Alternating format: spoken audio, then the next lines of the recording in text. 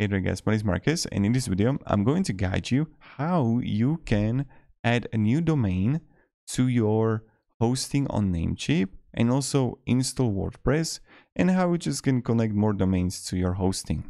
So the first thing that you want to do is when you're going to be in dashboard, you're going to have like this server icon here that you can go to cPanel, or you can go to hosting list, and here you're going to find the go to cPanel too. So click on that. It doesn't matter which way you're going to go. Now, when you're going to be here on cPanel, what you want to do is that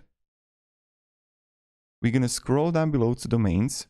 And in the past, you would find like 2-3 years ago, like add-on domains. It's not here anymore. What you have to do is click here, domain.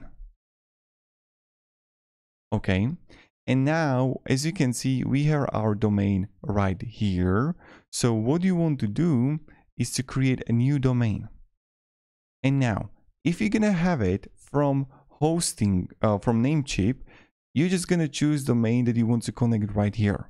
You would just like take it and paste it and submit, right? But I got already disconnected.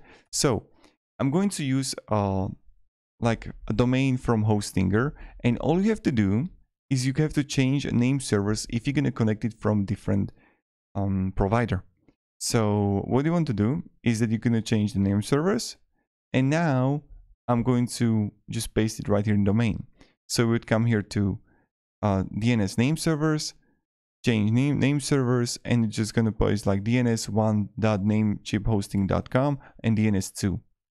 Pretty simple, right? So what you want to do then is when you're going to have it, click submit. And now, look at this, it's going to take a while to load it for you.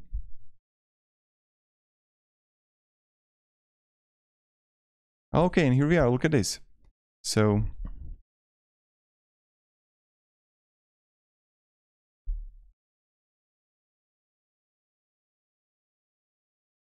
when we're right here, we see it right here.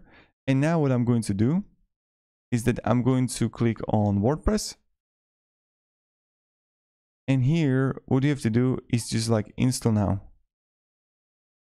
And then you have to choose the installation URL, like which site you want to have like it installed. Let's say I'm going to go with websitetow.com. And now I'm going to choose the version, the best one. And I don't have the SSL certificate for it, but that's okay. And I'm going to click quick install. And this is like the admin account and everything that you have to connect it. Install.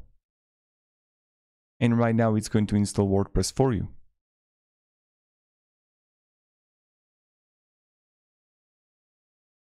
Okay, and now we just have it. Now I will just log in.